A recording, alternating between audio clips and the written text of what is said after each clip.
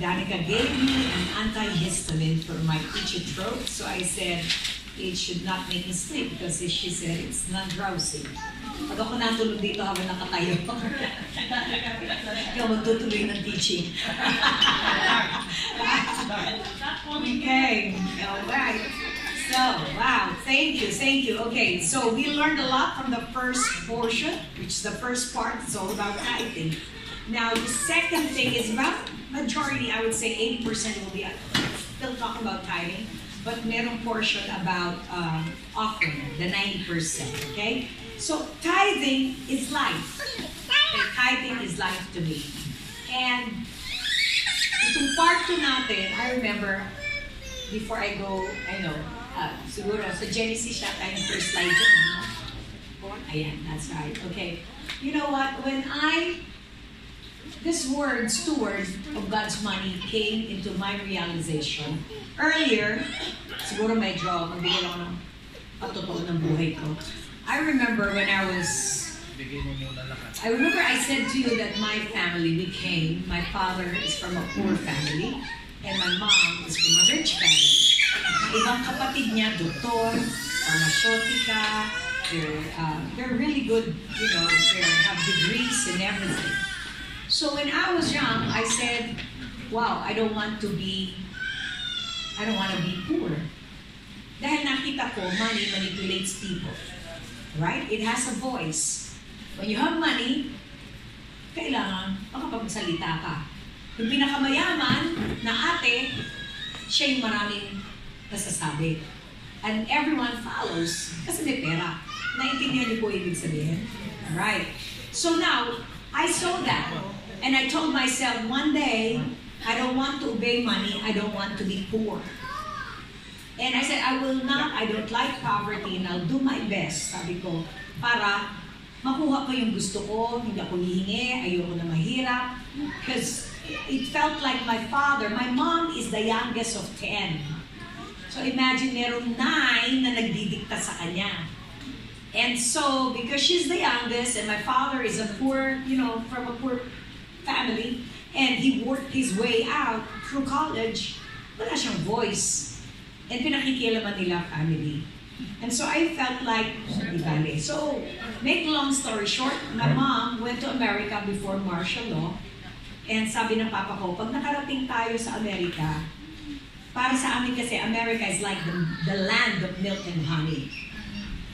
Wow! So sabi ng papa ko, magtrabaho ka lang, mag-aral ka mabuti, you can do it. Because I know you can. And when I was young, so what I did, I studied hard.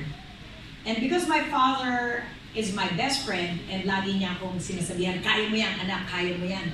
Pagbatuhin mo, matalino ka. So kagaganon ni Papa ko, naniniwala ako matalino ko. Kasi sabi niya, matalino ka. Aral naman ako ng aral, matalino ka. Until I graduated, first 15 years old, college na ako. Because I was accelerated. So I studied hard, I accelerated, 15 years old, college na ako. At the age of 18, I got my first job. And my first job in America was, I was a teller sa Bank of America. And I said, parang business economics ako, tapos ito lang, teller lang ako. Parang hindi itong bagay sa akin eh. Sabi ko ganun, I want more. And so, I took an exam, and then I passed my licensure for real estate, and then I also I went in, applied for University of California in San Francisco. You've heard of University of California. So I came in, and sabi ko, ang first job ko, sabi ng tita ko, just get that job because it's an entry level, just to get in. So I did.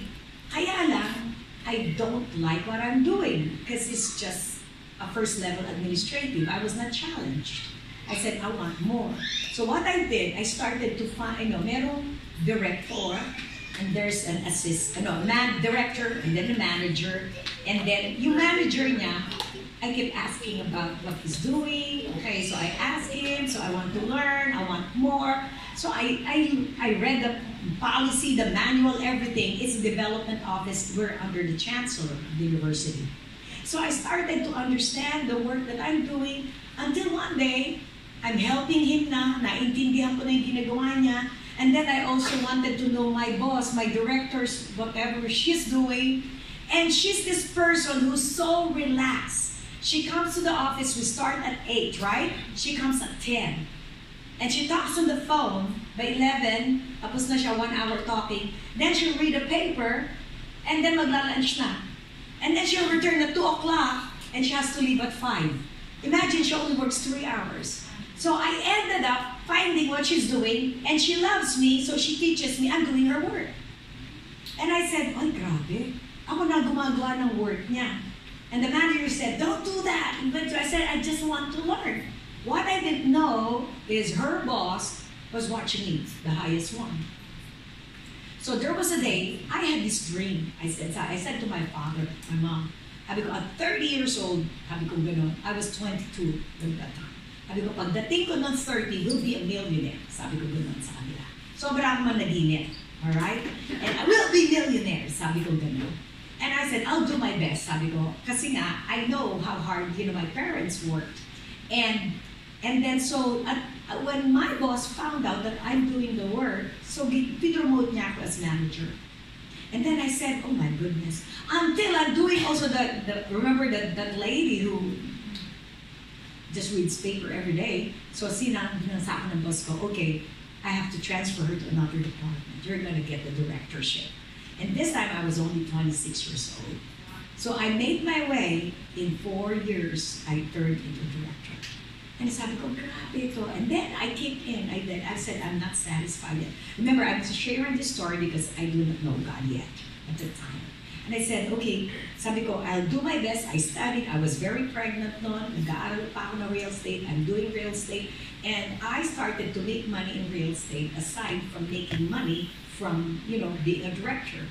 So I went into real estate, did everything. At the age of 28, I made my first $1 million. And I was doing real estate. I was a director in the university. I was a workaholic, to be honest with you. I worked so hard.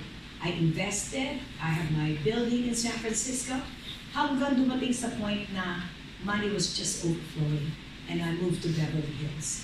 And I felt like, because I was working hard and I was making money. But then, do you know that money will never make you happy? So when I have all that money, lalo naman ako nalungkot. I was living in this luxurious house, but then I felt like I'm so far away. I'm so lost. Because all I did is work, work, work. I never enjoyed my money. It's only working and working. I didn't even enjoy my children. I didn't enjoy my family. Because every time that I have a spare time, I have to make money. And that's when I realized that, money became my God. All right? It was in 1994 when I met the Lord. And we were on vacation in the Philippines pa. Would you believe? Because I went into a season of depression. Then I realized, sabi ko, bakit lahat naghahabol ng pera? Yung pala hindi naman pala masaya pag may pera na. And then my dad says, go, all of you, go to the Philippines and have a vacation. And that's when I met him in the Philippines. Nasabi ko, I will never return to the Philippines. See, kinain ko yung sinabi ko. Umuwi ako ng Pilipinas, nakilala ko si Lord. Maybe because I've been crying out to God. I said, I want joy in my life. I don't want, sabi ko, kung may Diyos, bakit ganito? Akala ko, pag marami ka ng pera, you know how much money? If you do not work for 2.5 years in America, 2 months pa lang, ubus ka na eh. But I did not work because I had so much cash. So, what I did, we went home, and then doon ko nakilala sila. And that was the start of my journey. So when I went home in 1994, February, April pa lang, sabi ng papa ko, umuwi ka na. Yung bahay mo dito. Kasi we have a house in Oakland Hills, I have a house in Beverly Hills, and so I said, you have to return. And I met the Lord. I said, Pa, remember what I said to you? Sabi ko, ang gusto ko lang maging masaya. Yeah, nakilala ko na siya. Sino siya? Sabi ko, si Lord! Si Lord! Di ba kilala natin si Lord? No, this is different. This is real relationship with God. Sabi niya gano'n. Sabi niya, ay, grabe ka talaga. Sabi niya, anong plano mo? You know what? Sabi ko, just give me more Sabi ko. But then we returned, and then I went back again, and then my dad says, what am I going to do? What are you doing? What are you trying to do? Iyak na iyak ang mama ko. How about my children? And my mga apo, what are you doing? You're crazy. I said, no, we're going back home. Because the Lord spoke to us clearly. The Lord said to me, if you found your joy, kung mahal mo ko, iiwanan mo lahat. It's hard. It's hard. I gave up a career as a director in the University of California. I gave up. At that time, 1994, I was making maybe $12,000 a month. And that's a lot of money at that time. 700,000 pesos a month. That was 1994. How much is that? $1 million a month, maybe? And sabi ko, I have to turn it back. And what I did, I gave away my Oakland Hills house. I gave away our cars, our furniture. And yung sa Beverly Hills, I still have a little loan there, but I returned it to the bank. And God, and my mom says, you're crazy, yung kapapasting mo, naloka ka na. Sabi ko, ma? Sabi ko, no, this is God. I said, and what did you do? Yeah, again, all of us, sabi ni Lord, nothing. He will not take anything, just your clothes. All of us went home to the Philippines. And God restored back. Why am I teaching this? Because God, I told God, you're the first in my life. And you know what happened? What happened? I thought it was, everything would be joyful, everything is masaya na, ganon. What I did not see is God will test me if my heart is right. Because at that time, I still have some cash. Then my friends who were partners in my building in San Francisco started, there was recession. They said, Rachel, we cannot give anymore. Magkakaparty kami. And so I started funneling money into the payment in the banks in our building. And then until to the point, I said, no, I cannot use all my cash. And so we surrendered the building to the bank. And I said, I can't anymore. And then, that's when I realized, I'm here so happy serving God, nauubos na yung cash. And then I cried out to God. I said, how come? I thought serving you would be better. You know, I turned around, I forgot everything. I left everything in America. And then I didn't know God was testing my heart now. If my love is money for Him. Akala ko, enough na yung iniwanan ko lahat, pinamigay ko. But that was not it. And that's the reason why I'm teaching this. Because I told God, Lord, gusto ko ikaw lang talaga. He stripped away everything. And the Lord says, let me test you in something. I will take away all your money and you will never ask a single thing from your parents. Not seen any centavo from your in-laws or anyone. At yun ang nangyari. Kaya malakas ang loob ko magturo nito because I've learned how to have plenty and I've learned how to have nothing. When I say nothing, nothing means zero. Zero at night, gabi pa lang, I'm already thinking, where will I get my food for the following day for my children? Ganong kahirap. And then the first ministry God gave me are the street children ministry in the Philippines and doon kami sa slum, ministering to the poor.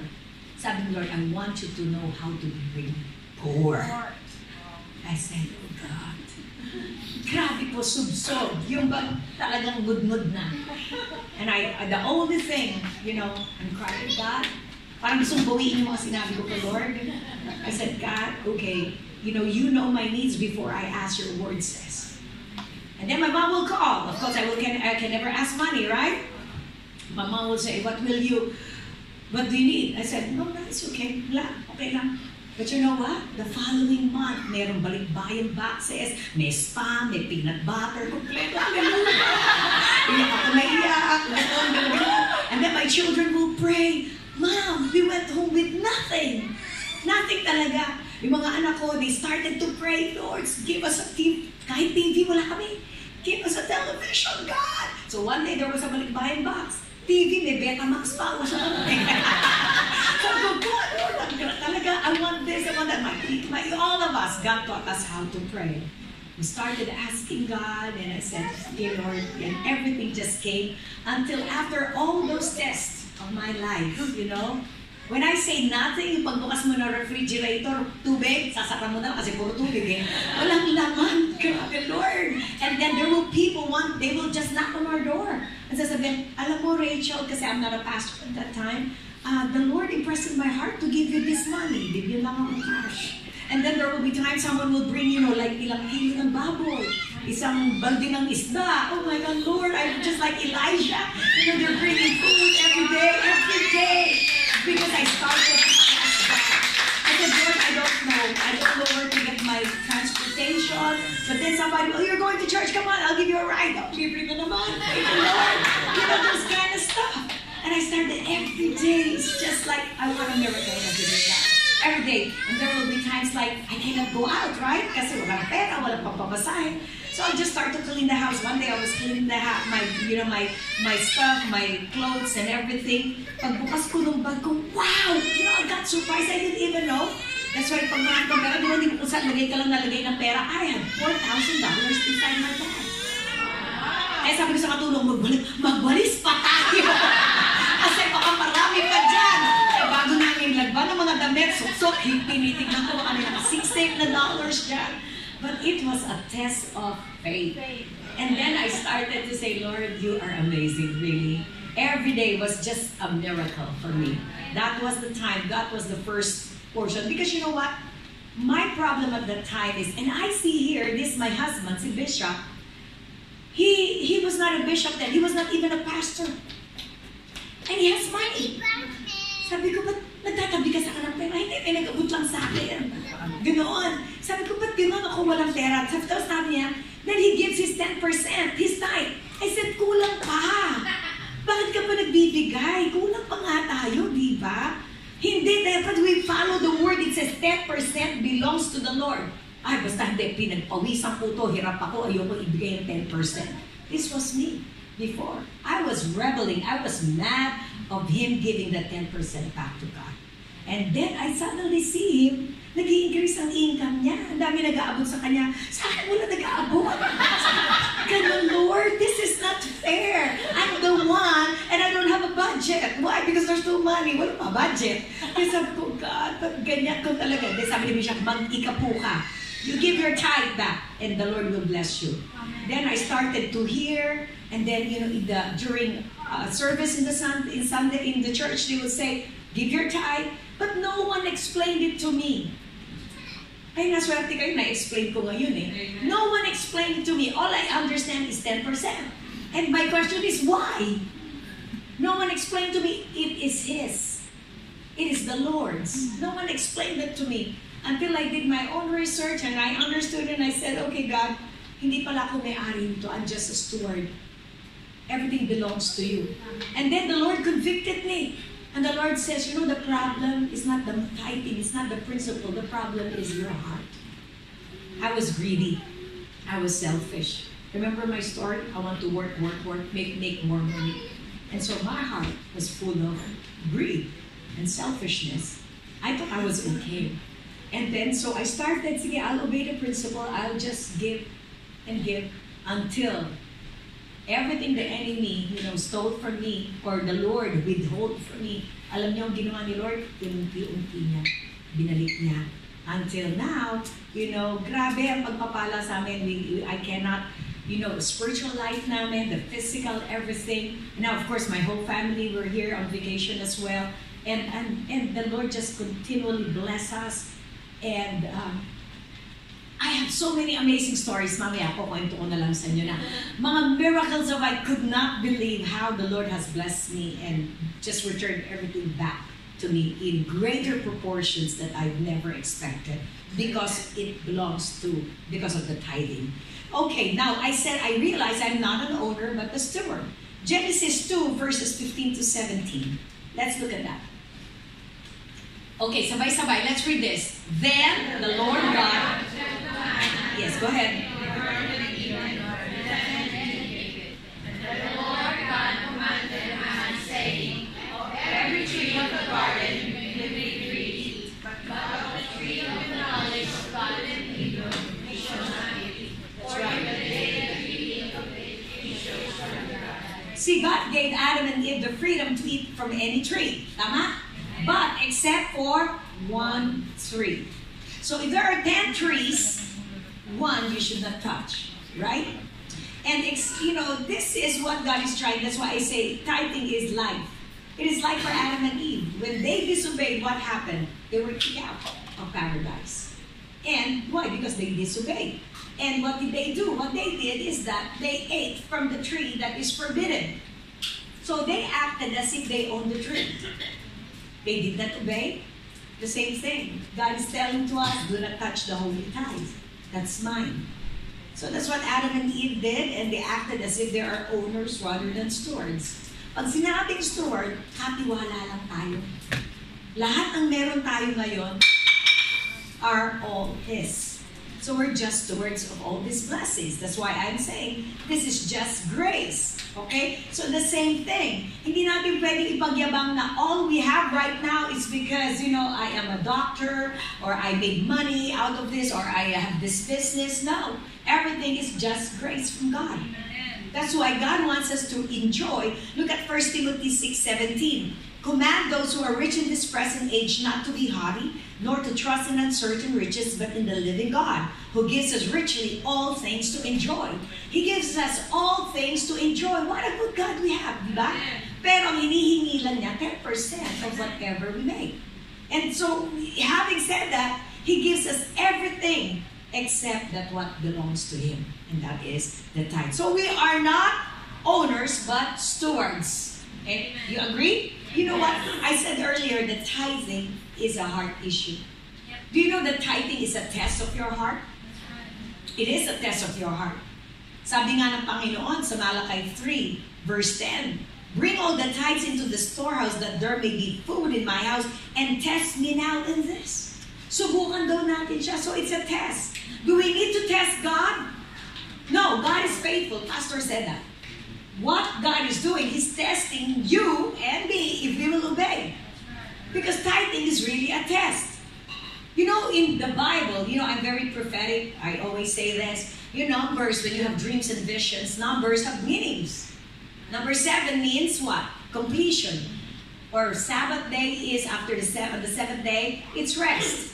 So 7 means rest. Completion. Number 8 means, paborito nga ng mga Chinese, is what? New beginning. It's new beginning. 9 means fruitfulness. Number 10 in the Bible means test. Really, Pastor? Oo, look at this. Malakay 3. 10. It's a test. How many 10 commandments? 10 na nga 10 commandments na nga 10 commandments. Di ba? May nakabuo ba nun? Ng 10 commandments? Wala. Because it's really a test. How many virgins were prepared? Were tested for their preparedness? 10. There were 10 virgins, 5 foolish, 5 what? Wise. Oh, how about how many plagues were sent to Egypt? 10. How many plagues were sent when the Israelites were in the wilderness? 10 pa rin. How many percentage ang ibibigay kay Lord? 10. May nakaubo ba niyan? Wala. Because 10 is a trial. 10 means test. Nakita niyo yun? So kaya kailangan, pag nakakita kayo in your dream, that's why nga yung mga iba 10 years of marriage, dyan nagkakaproblema. In the 10th year. Because it's a test. There's a lot. Ako, may binutukan ko sa akin. A test of your heart, right? Alright? It's a test. 10 is a test, and it's very biblical. And tithing is then part of whatever you have, whatever you receive from the Lord. It is really a test. And God says, test me now in this, says the Lord. And if I will not open for you the windows of heaven, isipin niya, bubuksan daw ni Lord ang windows of heaven and pour out for you so much blessing that there will not be room enough to receive it. And I will rebuke the devourer for your sake. It's not for his sake, it's for you. Palalayasin daw niya ang mananakmal, the devourer. What devours your money? Sickness? Yeah, sickness is a devourer. You're not supposed to be sick. Amen. Anong ginagawa mo? Nag-hospitalize ka? Hindi pwede. Kailangan lagi ka nagtatides kay Lord para walang hospital. Amen? So, being sick is a devouring spirit. Right? And then I will rebuke the devourer for your sake so that he will not destroy the fruit of your ground, nor shall the vine fail to bear fruit for you in the field. In other words, the Lord is saying that you will be fruitful. You will be blessed. Kailangan, alam mo what drives away the devourer? Your tithe. Because the Lord's promised, and if I will not open for you the windows of heaven, the floodgates of heaven will open and money will just come from heaven. James 1:17 says, every good and perfect gift comes from heaven above. Diyan yung gagaling sa Panginoon. Galing sa taas, bababa dito sa lupa. Right? And that's what breaks it. It open heavens when you give or return the tithes first to the Lord. That's what it is. Yeah. And pour out for you so much blessing that there will not be room enough to receive it. Grabe! How big is this room? Maliit to kay Lord. Kaya niya punuin to. Amen. Kaya ni Lord punuin na isang ba? Alam mo, one day sabi ko, Lord, grabe naman to. How big is the room? Sabi ko ganon. That there is, sabi nakalagay ito, will not be, that there will not be room enough to receive it. One day, sabi ko, Lord, I need a car. Actually, I need 3 cars. Sabi ko, Lord, hihingi ka lang, damihan mo na. I got one for my daughter who's going to college. She needs, a car. Bishop needs a car, all right? And then, we need a van, kasi ang dami kong anak, all right? 3. One for me, one for Bishop, one for Tina. All right. So I prayed. And then I prayed. Baka sobra yun. And then I heard, done. Well, done. I took my faith. Yes, God. I will receive. All right? I received 3. Sabi ko, siguro sa birthday ko, May. Tapos si Tina sa August. Bishop siguro by birthday na September. Okay, Lord, I received that. Do you know that the Lord gave that to me in one day? Wow. Ganyan si Lord. Amen. Yeah! All brand new and brand new. Grabe nga si Lord! Hindi na ako kwento sa inyo paano, but they were all paid. Amen. In one day. Grabe po ang Panginoon. Kaya sabi ko, Lord, surprise me more. Kaya na sinabi ni Lord, kasya ba sa garahe mo? 2-car garage nga lang pala yung bahay ko. Sabi ko, nga Lord, sabi ko gano'n, 2-car garage nga lang pala yun. So, it's not enough room. Grabe, di ba? So, God is good. Not only that, He added a driver. In America, I never had a driver. I had a nanny, but I never had a driver. But sabi ko, Lord, thank you. Lord, talaga, sobrang bait ni Lord. Amen. Palakpakan natin sa Lord. And God is saying, prove me now in this. So do we need to prove, do we need to test God? Of course, no. We don't need to test God. Your obedience is what God is looking for. Your obedience. Amen? It is for your sake. Okay, nakita niyan? Grabe, many Christians will say, tithing is under the law. Ito yung sinasabi kanina ni Pastor. It is in the Old Testament, and we're under the New Testament. The New Testament of grace. No, let me tell you this. There are principles that started in the Old Testament that still is alive today. Okay, it's not in my PowerPoint. Let's go to Genesis 8, verse 22. Can you show that to me, Danica? Genesis 8, verse 22. While the earth remains, seed time and harvest, open winter and summer, and day and night shall not cease. Okay. While the earth remains, seed time and harvest, winter and summer. Okay, hindi yan matatapos. Is the earth still alive? Buhay na buhay pa, right? So there is a principle here, what you call is the principle of sowing and reaping. All right? In Genesis 1, verse 11, you don't have to go there, but what it says is it's according to its kind. In other words, God created things according to its kind. Kung ginawa niya ang puno ng mangga, mangga tutubo, right? Whatever the tree is, that's what the fruit is. If it's a mango tree, it will be a mango, ang fruit niya. So the same thing, what I'm trying to say here, if seed time and harvest time is a principle that still is alive, now, whatever you plant, that's what you will get, according to its kind. In other words, if you give love to someone, you will harvest love. If you give someone anger, okay, ano makukuha mo? Galit din, right? But if you plant the same thing with money, if you plant money, you sow money, you will reap money. Do you understand? So this principle of God is an unchanging. It cannot stop. So God honors that. So now, what I'm trying to say here, what principle started in the beginning from Genesis is still alive today. There are unchanging principles. That's why Jesus says, the Word of God says, I do not change. He's the same yesterday, today, and forevermore. And the same thing with the Word of God. It will never end. Amen? So now, Matthew 5, 17, 20. Let's read this. Matthew 5, 17 to 20. Okay, can you read it? Alit, ano? Pero sige, let's all read it. Okay, do not think, this is Jesus speaking, do not think that I came to destroy the law or the prophets. I did not come to destroy, but to fulfill. Say to you,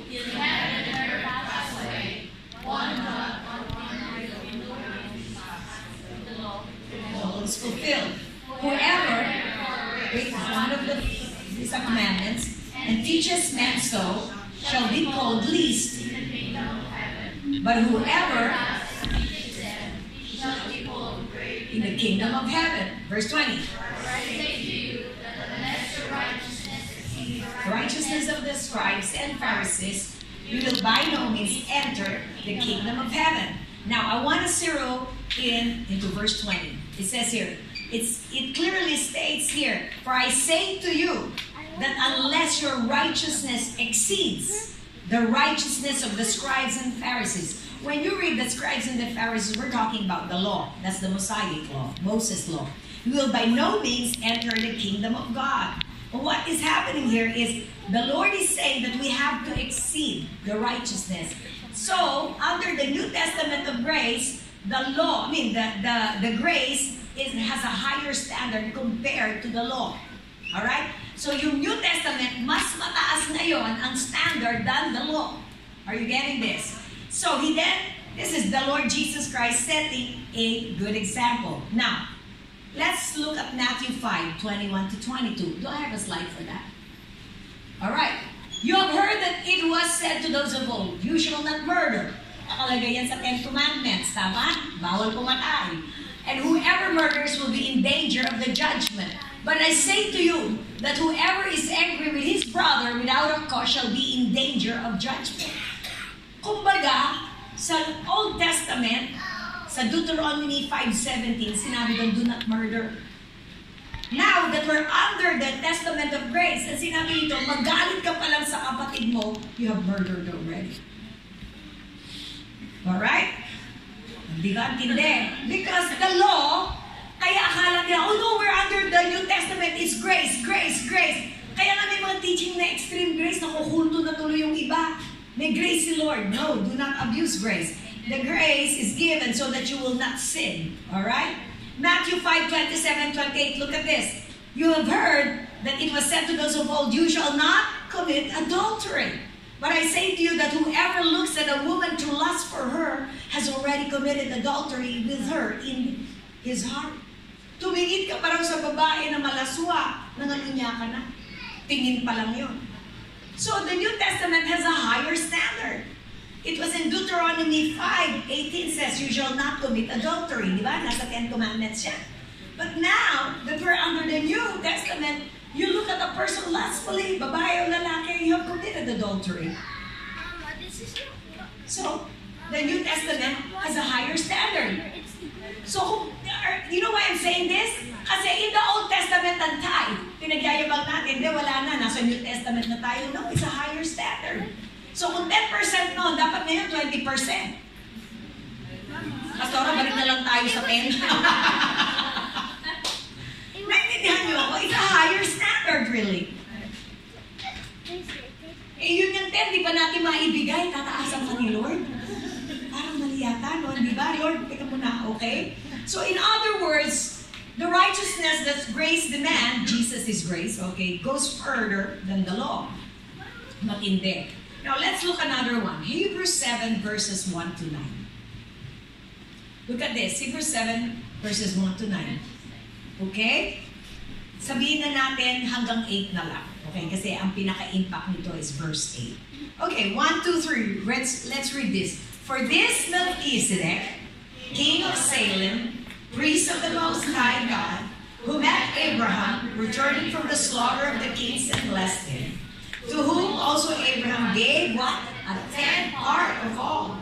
First being translated King of Righteousness, and also King of Salem, Meaning King of Peace. without father, without mother, without genealogy, Having neither beginning or place, nor end of life, nor kind life, but made like the Son of God, remains a priest continually. Now consider how great this man was, to whom even the patriarch Abraham gave a tenth of the spoils.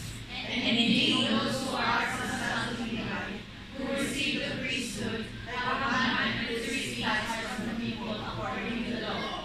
That is from their brethren, though they had come from the loins of Abraham. Next. But Jesus or Melchizedek, whose genealogy is not derived from them, received tithes from Abraham and blessed him who had the promise.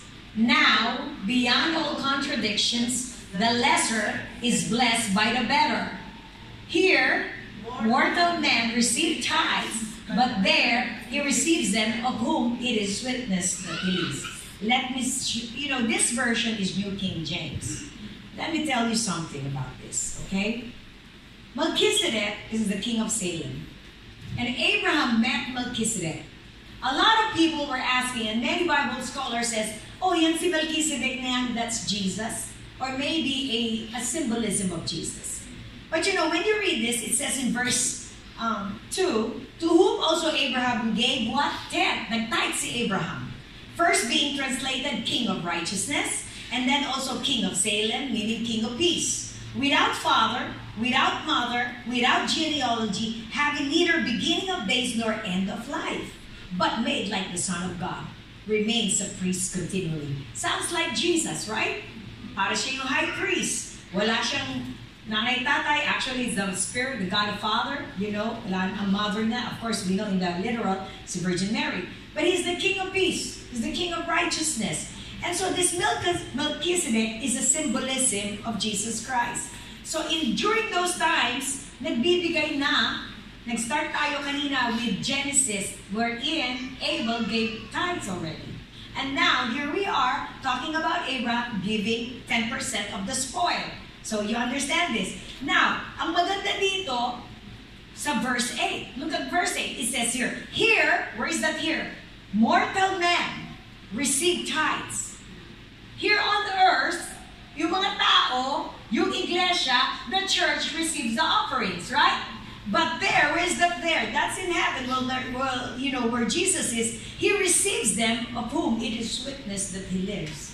Is Jesus still alive? Yes. In heaven, the Lord receives our tithes and our offerings. Ang nakikita lang natin kasi here on earth. But when you separate the holy tithe, when you separate your offering, ang totoo niya, ang unang tumatanggap, si Lord. Amen. Jesus, that's why it is holy. It is an honor.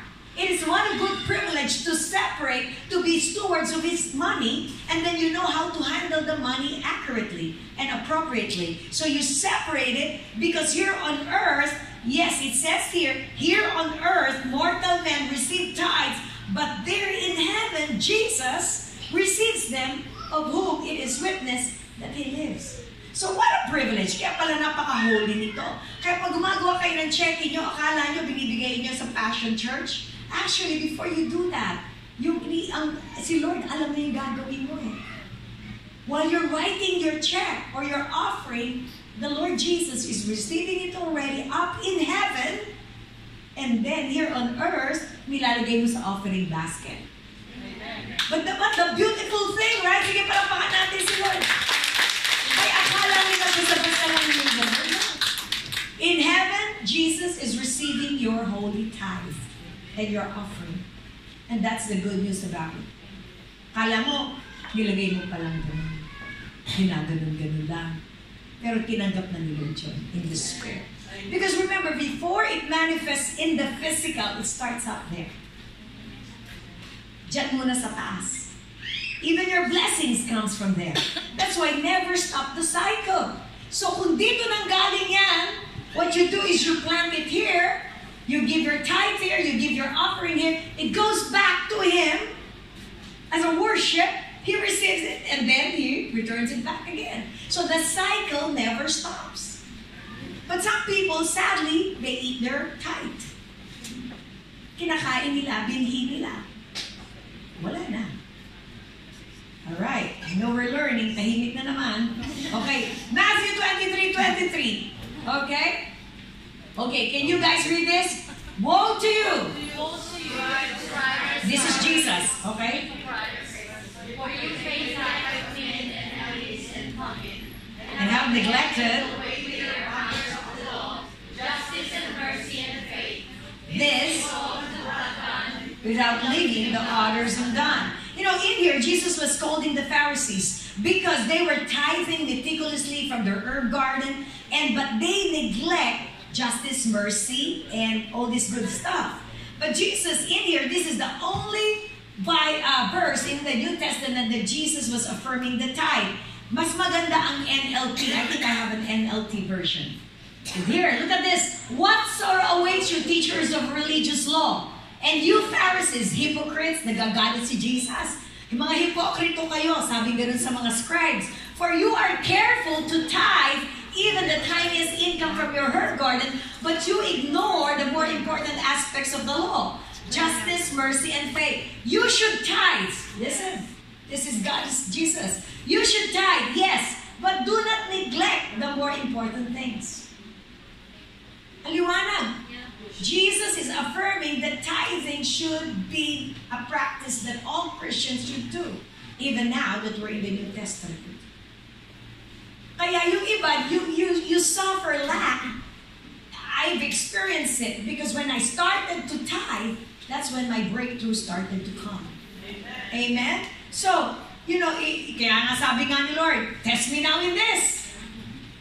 He wants us to test it because He knows you will be blessed. Tama? You know, I want to make it a point that, you know, receiving from the Lord is the benefit. Okay? You will receive, and that's the benefit of your faithfulness in returning the tithe. But I want to make it clear, this is not your motive. Your motivation is love for God. Amen? Mahal mo siya, kaya gusto mong sundin ang kanyang inuutos. Mahal ba natin si Lord? Amen. And your giving and your tithing is coming from a grateful heart. Amen? Hindi, sige, yan pala sikreto, magbibigay ako, Pastora. Kasi gusto kong pagpalain ako ni Lord. Ay, nako. Hindi mo na makukuha kasi mali na motive mo eh. Your motive's wrong. Your motivation should be love for God. And the purpose why you want to return is to glorify His name. That's your purpose. You want to give glory to God. Do I hear an amen? Amen. Okay, there is a story. 2 Chronicles 31, verses 4 to 10. Sabay-sabay ito. Malapit na matapos tong part 2 ko. Kaya matutuwa kayo. Malapit na to. Alright, part 2. Okay, sabay-sabay po tayo. Moreover,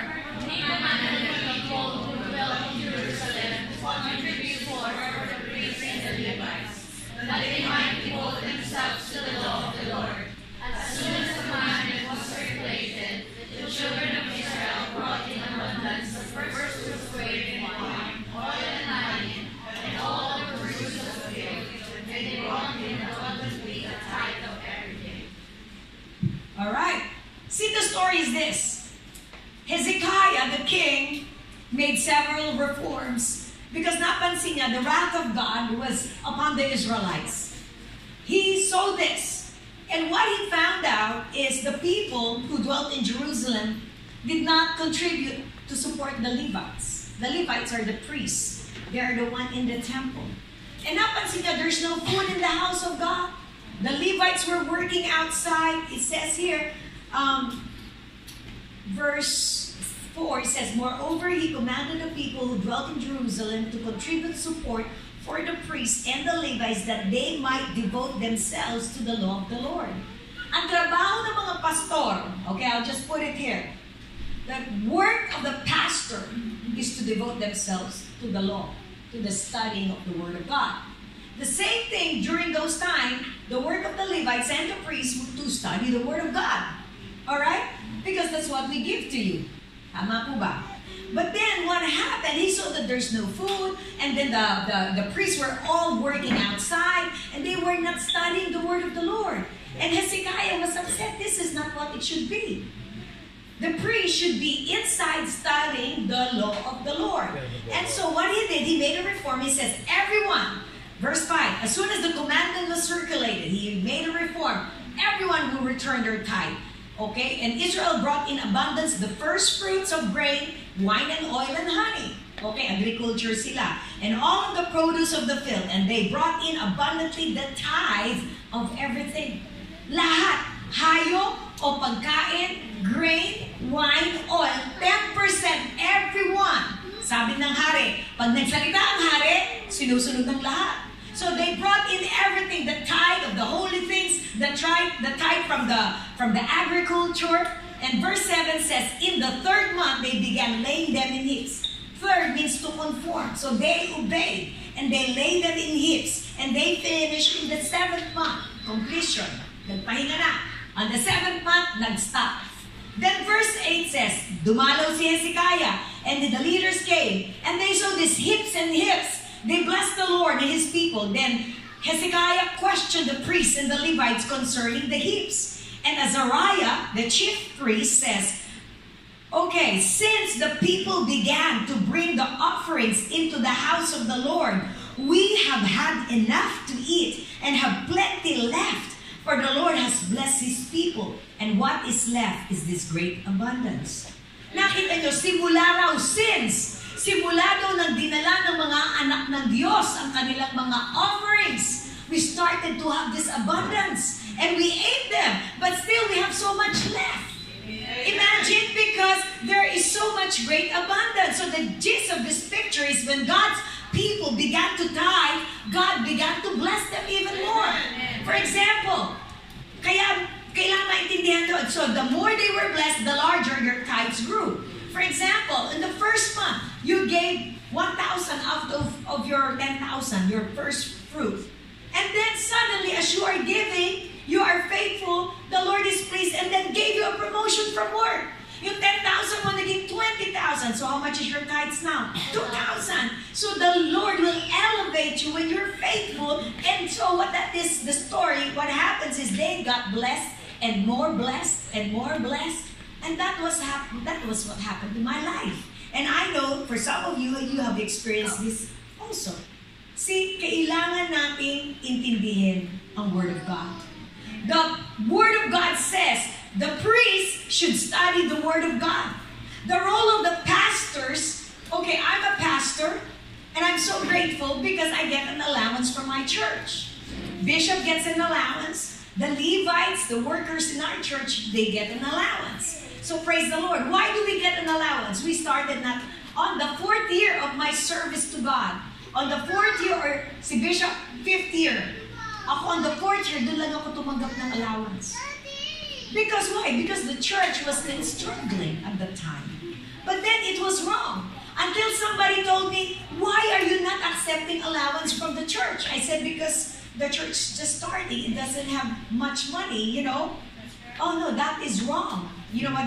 Someone told me, Pastora, you don't trust God to provide your needs. And I said, ganun ba yun? Because I was also new in serving God.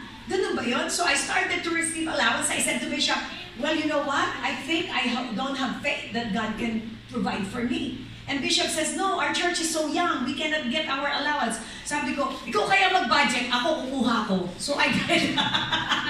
When I started to get my allowance, the church got so blessed. Because God provided.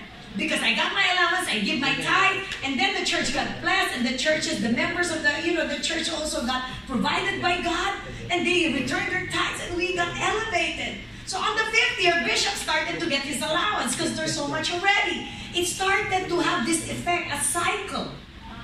You know, the work of the church is to provide for the needs of the church. The members of the church, okay? Kasi tayo, the Word of God says that there may be food in my house. Remember, we read that in Malachi?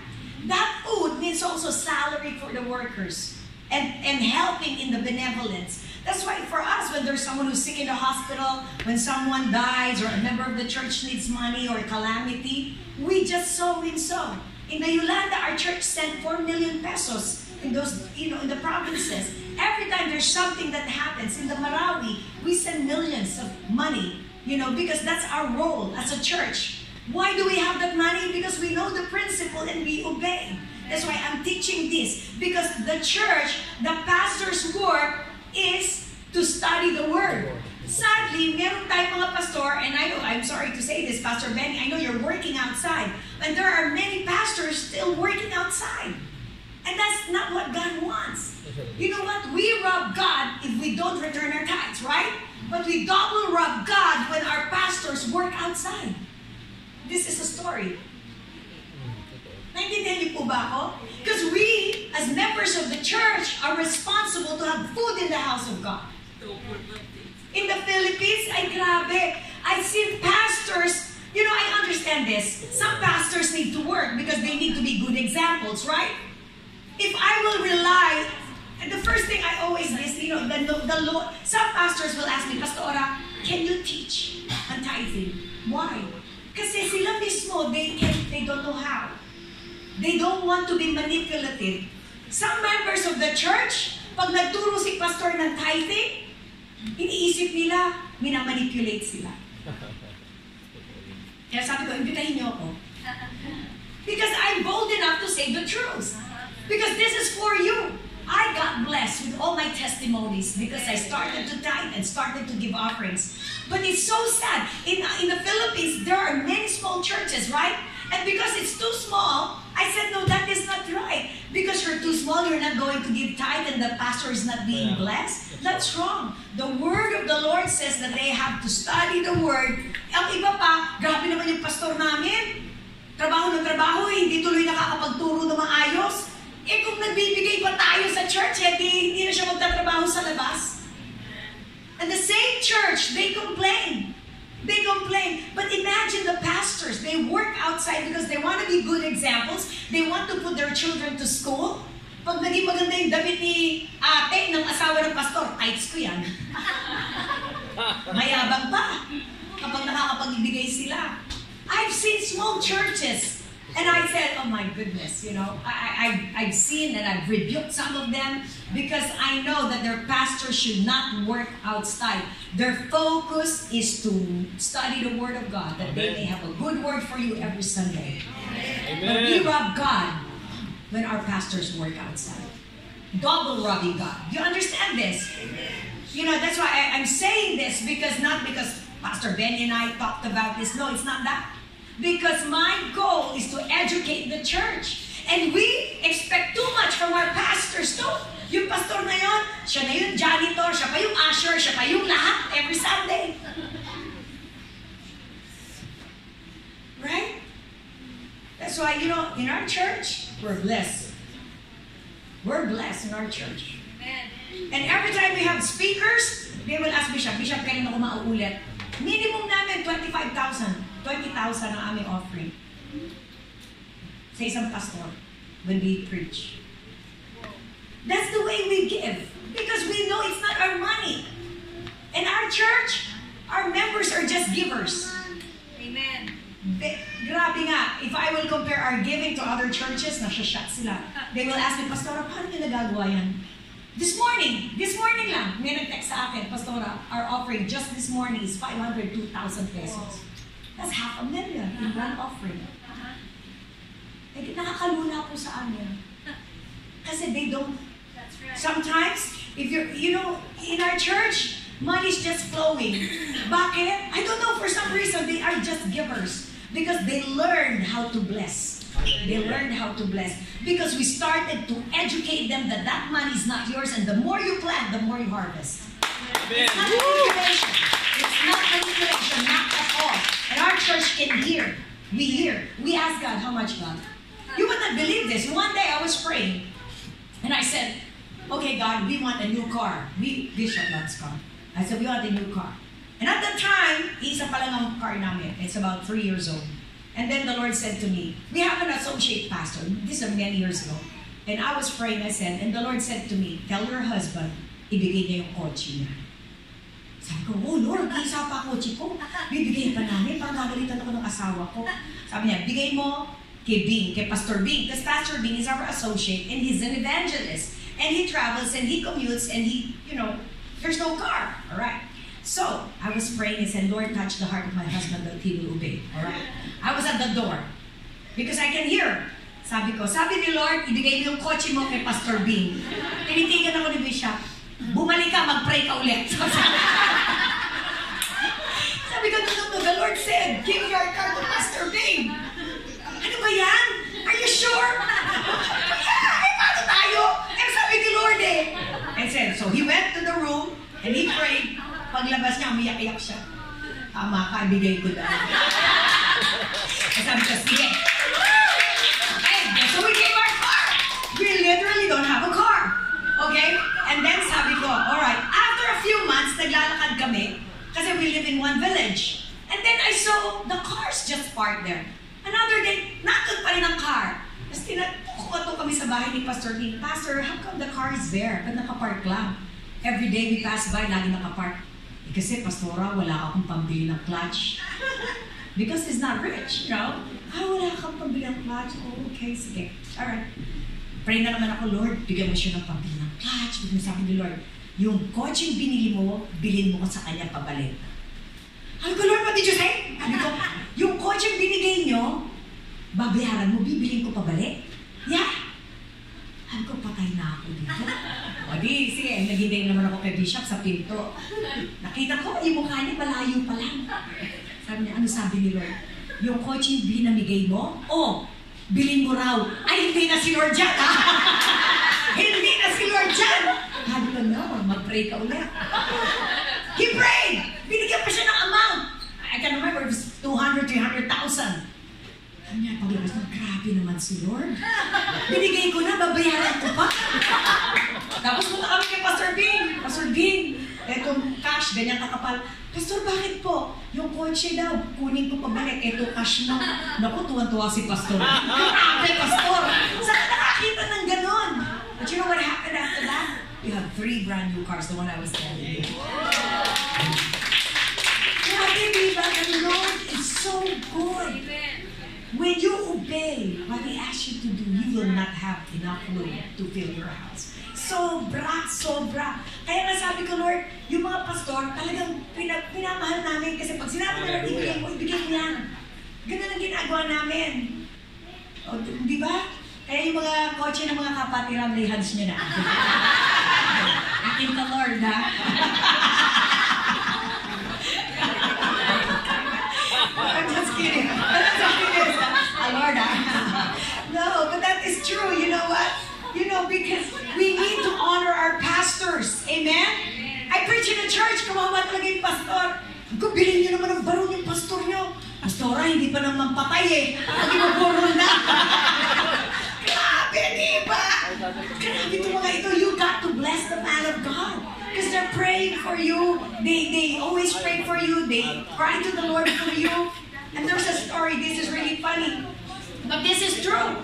Alam niyo yung Malabon? The fish port where there's a lot of fish in Malabon. So there was this pastor preaching. Galing ni pastor. Tapos mga businessman yan nandyan sa harap, mga negosyante, titinda ng isda. So he was there and he was preaching. Pagsipa ni pastor, yung kanyang sapatos, bumanga. So nakagkita mo, gano'n. Wow, nakita ng isang businessman. Oh my gosh, sapatos ni pastor, nakabukas. Gano'n, kumuha ng kanyang kakapal na pera. Inalis yung rubber band. Pastor, eto rubber band, kani mo. Hindi binigay yung pera, rubber band. Kita ng gano'n. Right? Sobra talaga. See, but you know what? We have to bless the man. They walk, they pray, they teach, right? But allow them not to work outside. Let them study the Word of God. Because the Lord relies upon His children to bless the church. Amen? Right? Because these pastors are the one doing the counseling, doing the hospital visitation. Di ba grabe? Kaya nga, for us, ang goal nga namin, sabi namin ni Bishop, we're expecting big blessing coming this year. Sabi nga namin, we want to bless our pastors, and if we can give them cars, we'll do that. But we have blessed them with, kasi yung goal namin to give them businesses, and so kingdom businesses to bless them. Because they are really servants of God. Amen? Now, before I end, I want to have 3 men to do an illustration before I get to multiplication. Tapos na tayo. Madali lang yung multiplication. 15 minutes lang yan. I need 3 men. Walang malakas? O 3 handsome men. May handsome men. 3. Manny! Come here, Manny! Come here! Tatlo lang! Come on. Illustration lang to. Sige na. Kailangan ipakita ko sa inyo. Isa pa!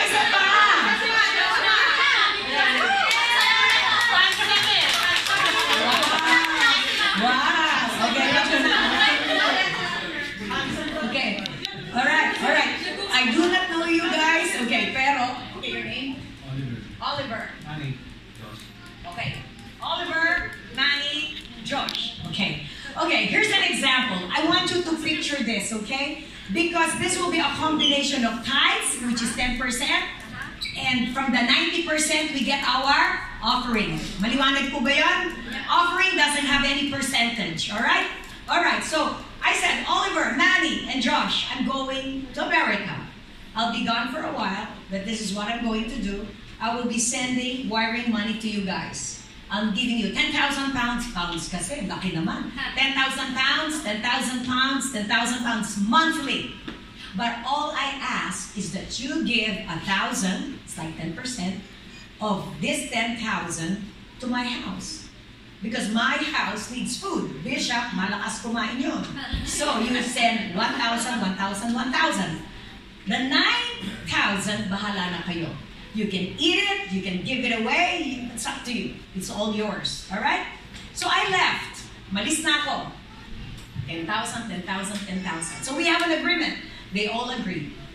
After 3 months, I called my husband. I said, hi, Bishop. Sabi ko, okay, how are you? And everything. You know, by the way, before I left, I spoke to Oliver, to Manny, and to Josh. I told them 10,000 each, I will wire money, and 1,000 will be given to our house. So, what happened? What happened to Oliver? Si Oliver, okay yan. Nagbibigay ng 1,000 every month. Wow. Okay, good. How about Manny? Mukhang mabait no? Nagbibigay yan ng 2,000 every month. Wow! Why 2,000? I only asked for, 1,000. I don't know, he gives 2,000 every month. Si Josh, kontrabida kasi Ano ba ginawa niya? Binigay niya sa akin 500 lang. 500 pounds? Ang usapan, 1,000 pounds. How could he do that? I don't know. But that's what he gave. Okay, second month. Oh, Oliver, the same amount, 1,000 pounds. How about money? 2,500 pounds. Grabe, parang di kailangan ng pera, no? Okay. How about si Josh? Si Josh, 250 na lang. Hindi na usapan. That's not what we agreed. I don't know what's wrong. Okay, on the third month, Oliver's faithful. 1,000. Okay, that's what we agreed. How about money? Nag 3,000 pounds na. Ay, grabe. Si Josh, ano na nangyari? Hindi ko na nakita. Wala na. No more. Oh my gosh. Okay, so Pastora was upset. All right. So what do you think will I do? What will I do? Remember, I'm rich. I want to give away my money. All right? 10,000, 10,000, 10,000. Ano sa tingin yung gagawin ko? What will I do with Oliver? Was he faithful? Yes. Hindi niya binagi yung 10% na hinihingi ko. Then I will continue my support. Right? Yun, nakita ko pa ba? No! What happened to Josh? He disappeared! Do you think I will continue my support? No. So what will I do because I have extra money? I will give it to Manny, who's so faithful. I only asked for 1,000, but what he had proven to me is that he loves my house. So, his 10,000 will now be 20 pounds. 20,000 pounds. Double. So nakita mo, nagbibigay siya ng ikapu. He gave his tithe, the 10%, and because he's faithful in giving offering extra, and I saw that he cares for my house, then, and he's a good steward, then I'll add more. Josh did not, you know what Josh did? He stole from me. He robbed me. We have an agreement, right? But he took them all away. So do you think I will bless him? No, he's not a good steward. Naintindihan mo ba? Simple illustration. So nanakawan ko ba natin si Lord? No more. God bless you, Josh. Amen. Thank you, guys. Naintindihan niyo po? Simple, right? Ano lang yun? Kasi what happened is, we steal the money. We eat the money. And so, ano na nangyayari? When we disobey the Word of God, I don't think God is happy. But when we plant more, we harvest more. And this is my last. Mabilis lang po to. Alright? Part 3. God is the master of multiplication. Mabilis to. Alright? Ang pinag-usapan natin is the 90%. Manny gave more than. He gave the 10% and a 20% more. He gave more. Whereas he could use that money, di ba? Money, tuloy pangalan niya. So, he could have used that money. Pero binigay pa rin niya sa bahay ng Panginoon. So, the Lord saw that. And the Lord doubled his income. That's what you call multiplication.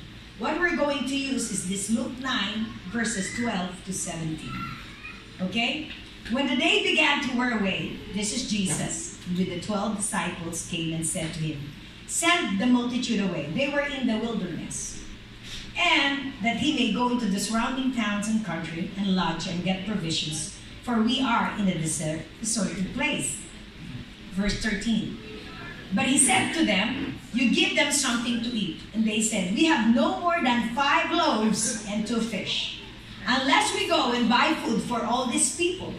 For there were about 5,000 men. Then he said to his disciples, "Make them sit down in groups of 50. And they did so, and made them all sit down. Then he took the 5 loaves and 2 fish, and looking up to heaven, he blessed and broke them, and gave them to the disciples to set before the multitude.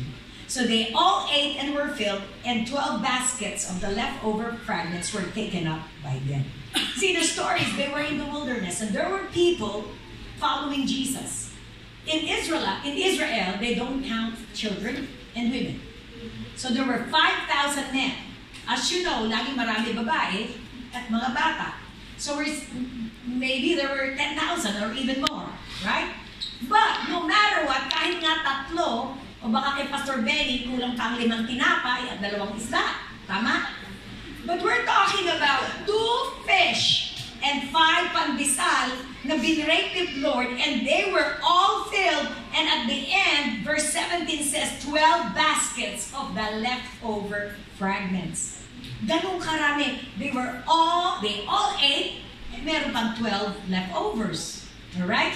Now, the question here, sabi dito sa verse 14, let them sit down, sabi ng Panginoon sa mga disciples.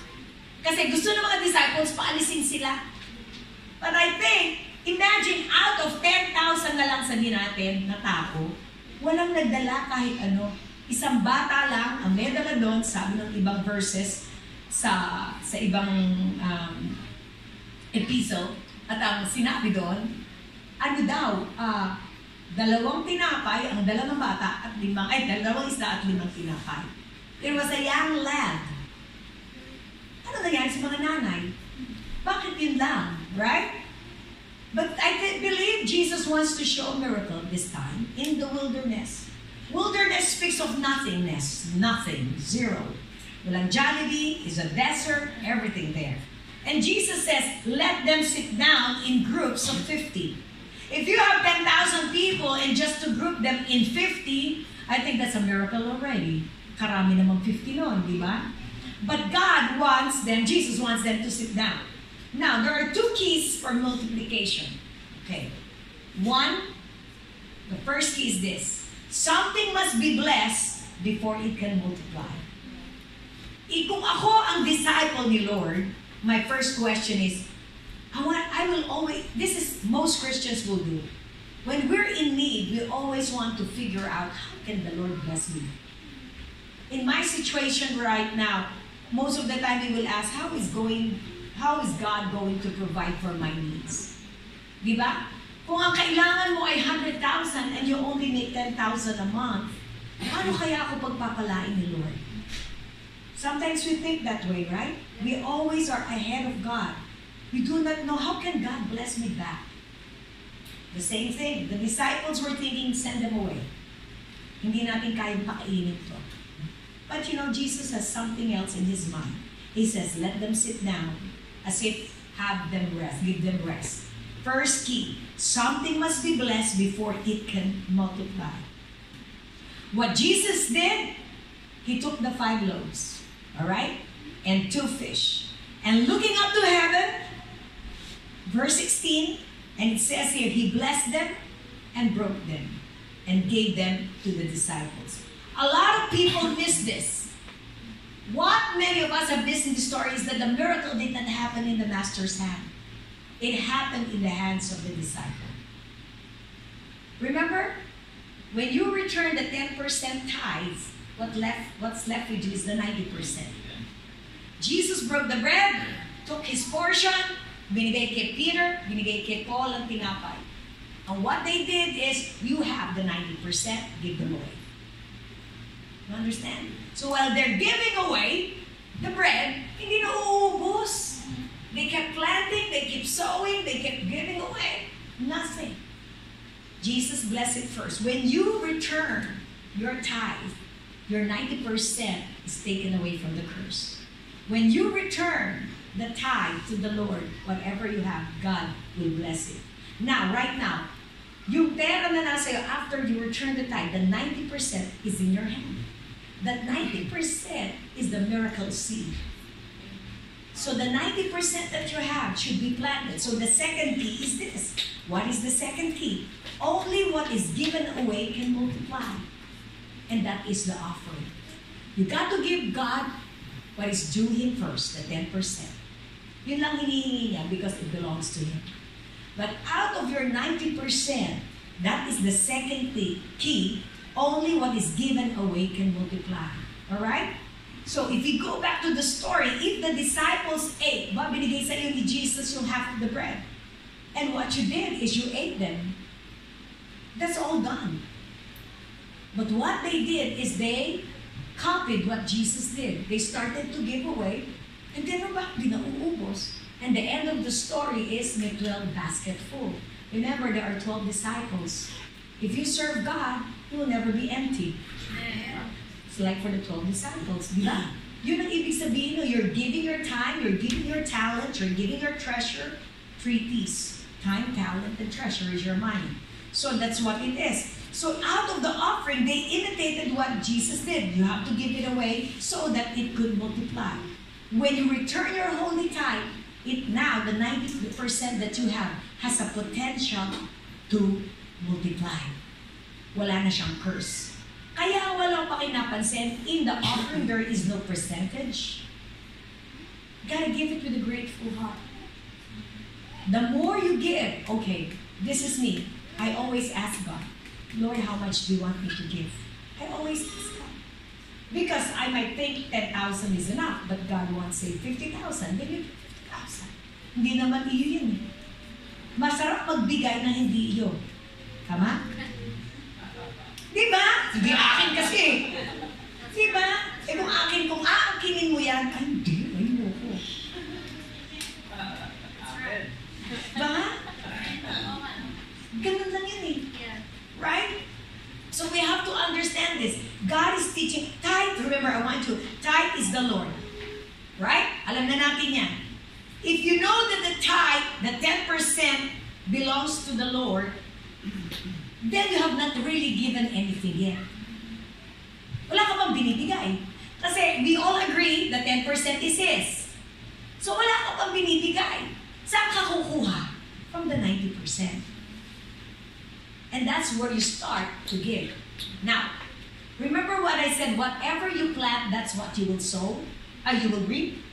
So whatever you sow, that's where you will reap. So, Kung nagtanim ka ng 10%, you will reap. Nagtanim ka ng 20%, you will reap. 20% din siguro, or even more. But it could always be different because you have not, tithing is really returning, but giving offering is where you do the planting. Every farmer knows na wala kang aanihin pag hindi ka nagtanim. In 1 Corinthians, alright, 9, whatever you sow sparingly, you will reap sparingly. If you sow abundantly, you will reap abundantly. And every seed na ibinibigay ni Lord, that's a seed for you to plant. Alright? Pag ako may isang binhi ng apple, an apple seed, if I plant it, what will I get? An apple tree. And I started with a seed. So it's an apple tree. And then the apple tree started to bear fruit. How many fruits do you think will I have? Plenty. Sa dami ng fruits, kukuha lang ako ng isa. Pag binukas ko yung fruit na yun, how many seeds do I have? Ala. And ang dami pa nun. But I only started with one. That's the same principle. That's why in offering, I always ask God, how much do you want to give, Lord? Remember? Nakapag-offering nga ako ng bahay, nakapag-offering ako ng kotse.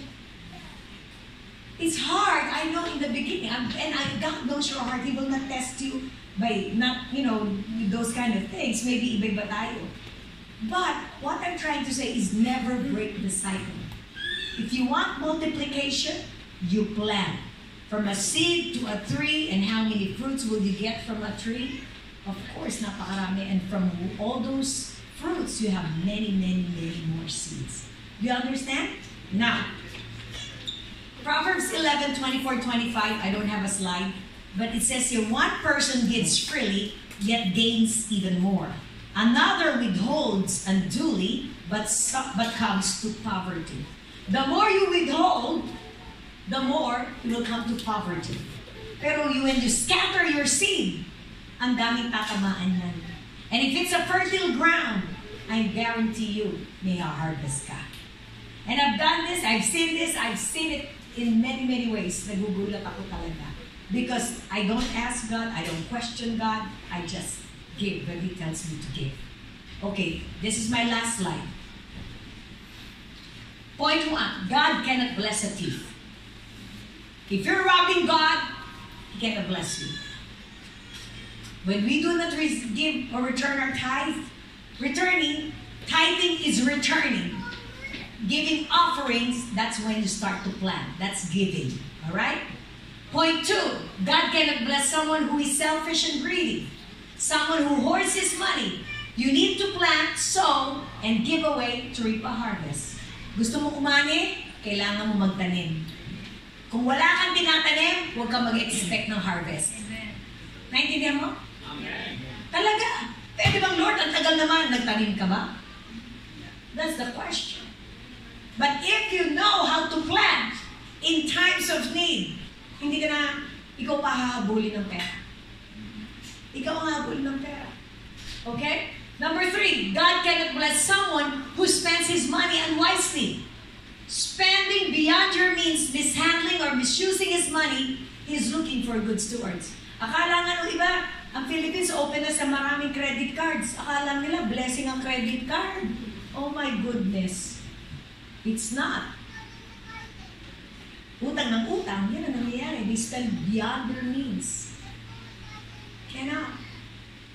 If God can bless you, God can bless you if you know how to handle it right. I have credit cards, but it's all zero balance. If I use it right now, if I spend for airfares, kalahating milyon, next bill is all paid. I never will allow the bank to steal money from the loan. Because that's the way I look at it. So kailangan zero balance tayo. The only thing, is when, I am this way. I'm trying to show you a good example. Kaya in our church, sabi ko sa kanila, no, credit card's not a blessing if you abuse it. Okay? So if you need to use it, make sure you pay it in full. Kasi magkakaroon ka ng interest. Di ba? And that's not good. That's the way it is. So, I'm done. No, nag-survive kayo? Ng 2 hours and a half ba kayo nagturo? Palakakan natin. That's the answer. Okay? Remember that. You will never have a harvest until you plant. Just remember the 3 illustrations kanina, yung illustration natin sa tatlong lalaki. The more you give, the more you receive from the Lord. That is really true. Amen? Questions? Okay, matakot.